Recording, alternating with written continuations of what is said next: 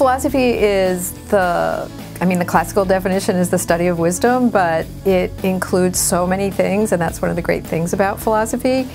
It can be about ethics, it can be about the study of reality, it can be about personal identity, and it keeps developing and growing over time. Philosophy is interesting, it is cool, it is captivating. It's a kind of critical thinking, it's a kind of deep inquiry, it's a kind of not being satisfied by pat answers. It's about wondering, ultimately.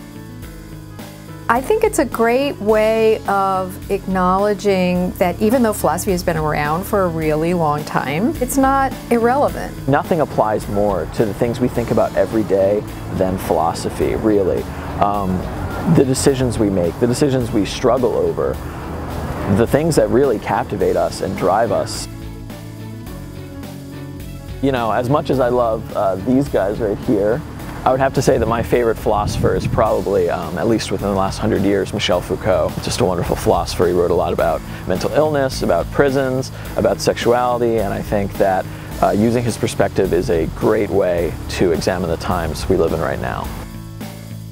Students have a wonderful opportunity to experience all the many different things that you can do in philosophy, the things that you can study. We've had many students go on to graduate school in philosophy or go to law school, medical school, become business entrepreneurs. Everyone is philosophical.